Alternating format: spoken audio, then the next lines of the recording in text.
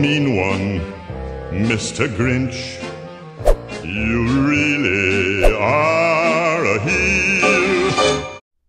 Hey guys! Today's design is going to be a little more challenging than my usual videos. We're going to be working on a Grinch nail for the holidays, but no worries. As always, I'm going to break it down for you into easy steps. So let's get this cute polish design started. Begin by painting your nail green. It's best to do this on your thumb because the nail is bigger and you also tend to have more control and precision when painting on your thumb. Next, use a toothpick dipped into white polish to create his eyes. Use a big blob of white polish on the toothpick and a stippling motion for best results. You're going to want to go for teardrop shapes and start 1/3 of the way down the nail.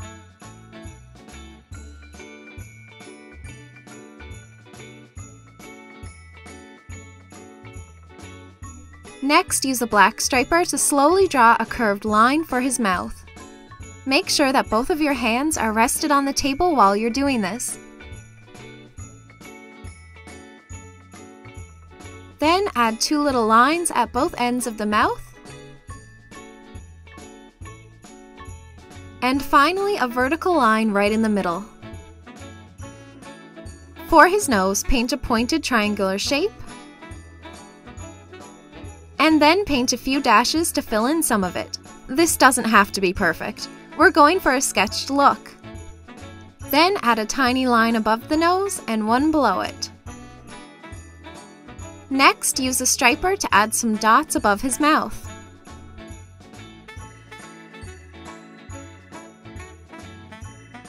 Then draw a couple lines for arched eyebrows. These will be our guidelines. Take the striper and add strokes to thicken them.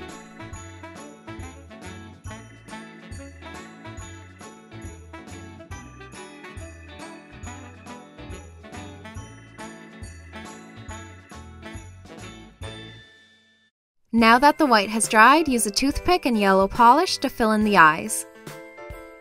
We added the white first to make the yellow pop. After that's done, give it 1 minute to dry and then use a black striper to outline the eyes. Again, no worries on having clean, perfect lines. We're going for a sketched look, you guys.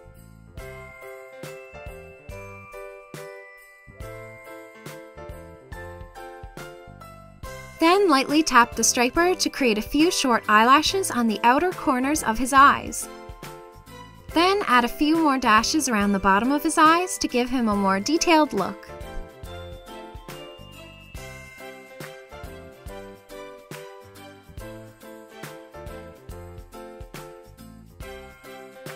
For the pupils, carefully draw 2 lines to create a U shape.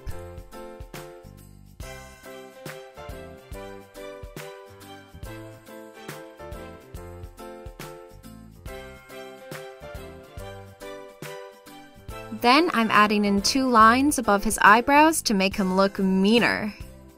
And finally, I decided to go back in and thicken up his eyebrows.